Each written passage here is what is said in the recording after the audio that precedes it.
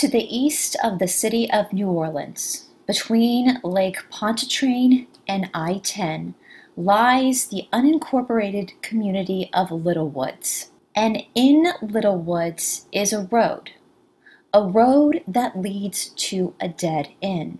Legend states that this road has existed ever since New Orleans was founded. But for many people who have traveled down this road, they have the unfortunate experience of running into a creature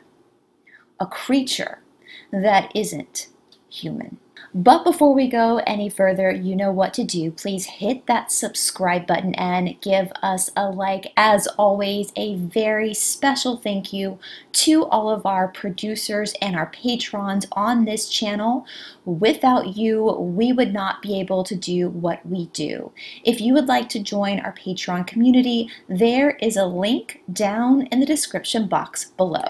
Welcome to Esoteric Atlanta. My name is Bryce, and today on Mystery Monday, we're going to be talking about the Grunch.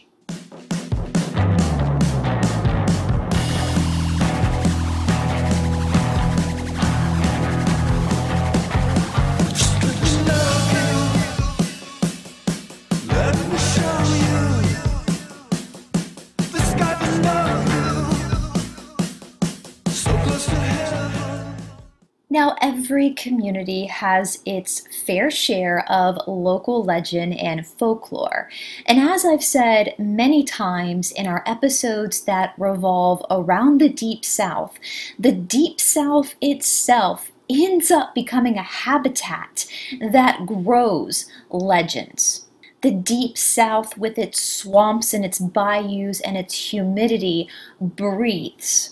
Many of the cities and towns here in the Deep South end up becoming characters and personalities on their own that lend credence to some of these stories. And for the citizens of New Orleans, the Grunch is one of these stories. Now, the Grunch appears to be a chupacabra, but not exactly a chupacabra, because this mystical beast tends to have lizard-like scales and seems to me to be a little more Draco than wild animal. But the most fascinating thing to me regarding this crypto legendary animal of New Orleans isn't really the animal itself, but the stories the locals tell on how this being came to be. There's multiple stories that give multiple accounts on what exactly happened, and all of them involve Satanism. The first story I came across that talked about the inception of the Grunch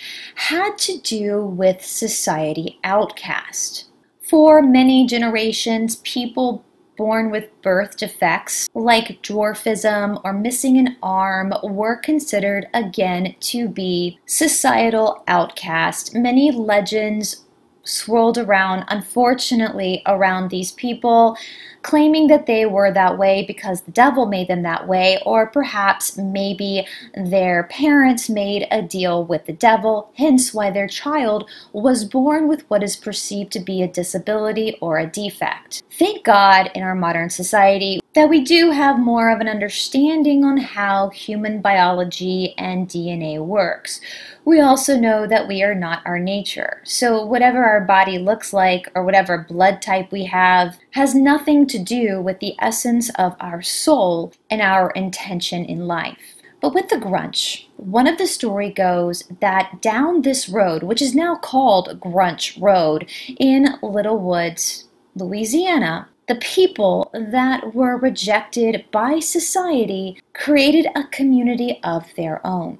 Because they were so cast out of society, they ended up living by their own rules. They ended up inbreeding together, and over time, through the course of inbreeding, created the creature known as the Grunch. It is also said that these people feasted off of goats and human beings. At first, nobody really paid attention to this little secluded community at the end of Grunch Road, but all of a sudden people started to disappear. And then as people were starting to disappear, Other people were noticing a peculiar creature roaming around the bayou. Again, this creature had the body of a chupacabra, but the scales of a lizard.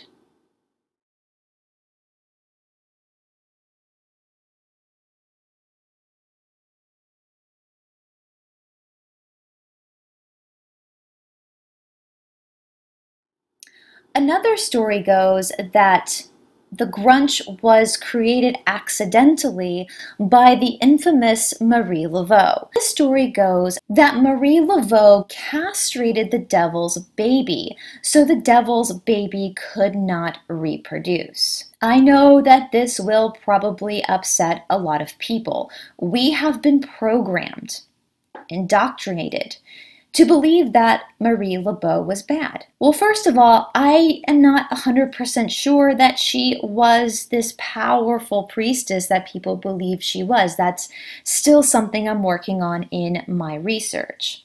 But what I can tell you about what I've learned about Marie Laveau so far is that she wasn't bad. And in fact, the people doing the indoctrinating, telling us these stories regarding Marie Laveau, were actually the ones doing the bad things, especially the bad things involving children. Marie Laveau, in my opinion, from my research thus far, was a scapegoat. But we'll get more into that on our deep dive on voodoo. But again, the story goes that Marie Laveau, while in a ceremony, castrated the devil's baby so the devil's baby could not reproduce and bring havoc upon the world. Now, this is kind of humorous because the devil's baby was male. And being male, he had 2 testicles. And allegedly, when she cut them off, they each morphed into a male Grunch and a female Grunch. They ended up attacking her. She did get away and vowed never, according to the story, vowed never to dabble in voodoo again. Again, we'll talk more about that in our episode on voodoo.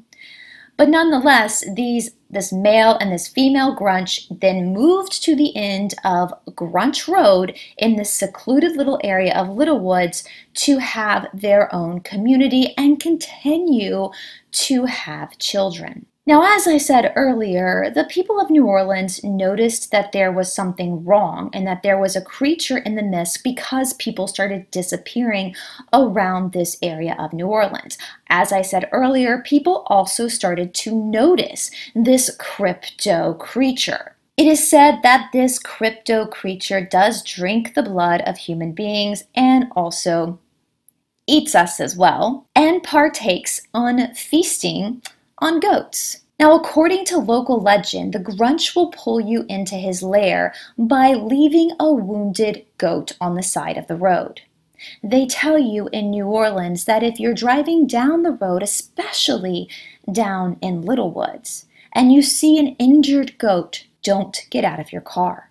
It's a ploy from the Grunch. Now, from my research, it appears that the first sightings of the Grunch was right after the Louisiana Purchase. So this would actually be before Marie Laveau was allegedly doing her rituals, because Marie Laveau herself was born around that time too.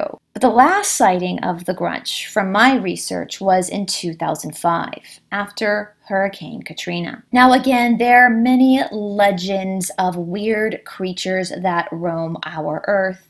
Some people believe that they come in from different dimensions and different portals. Other people believe that they've been here all along. And as always, I would love to hear what you think down in the comment section below. And if you're from New Orleans, tell me your stories. What do you know about the Grunch? All right, guys, that was a quick one for today, but we've been very, very busy here with a lot of other stuff going on. Next video will be a bit longer. Again, thank you so much to Josh McKay for doing our music. If you would like to purchase our opening song, as always, there is a link down in the description box below. And thank you so much to Todd Roderick for helping me get this video out to you all today. I hope you guys are all doing well. Hold the line. The best is yet to come, and I will talk to you soon. Bye.